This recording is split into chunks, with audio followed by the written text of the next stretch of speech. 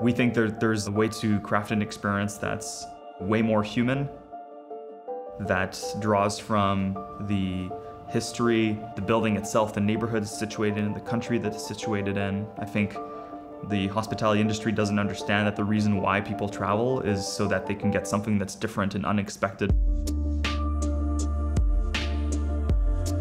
At its core offering, Sonder is a hotel. We're professionalizing the operations. People are getting something that was never available to them before, and they're able to stay in these beautiful homes. What makes Sonder unique is that when we come into a city, we don't want to disrupt the culture, we want to embrace it, we want to become one with it. And looking at the work and the projects that Sonder has endeavored in this community, I think it's a good thing.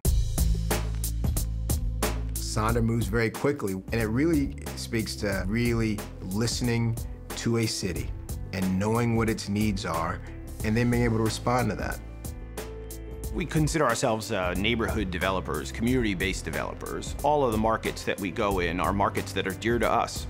Sonder has been a phenomenal partner. They're a collaborative partner, they're a transparent partner, they're someone that will listen to what your ultimate goals are and try to supplement them alongside theirs. We thought that this was kind of a game changer in terms of what hospitality will become. Things evolve, things change. Sonder is a key tool in that kit of parts that cities should look at to revitalize themselves. Sonder brings immense value to the developer because we stabilize projects much quicker, and it's not that we dangle some crazy number in front of them and say, hey, we're going to hit these numbers for you, and then we don't. We just commit to a master lease number, and we pay them every time, on time, every month, and that's the business. One of the glowing examples of that is the Pythian, which you can see from my window here.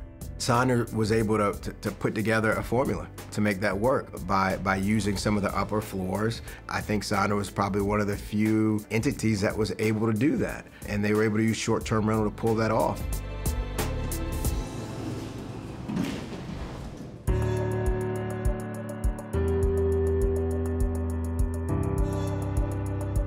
Canal Street is one of the grand boulevards of the city of New Orleans. However, over the course of years, it fell into disrepair.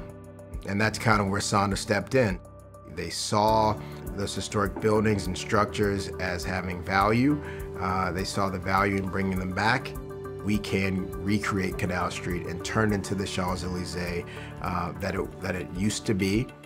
The only pathway that has worked so far out of all the things we've tried, and we've tried a lot, has been the Sonder model.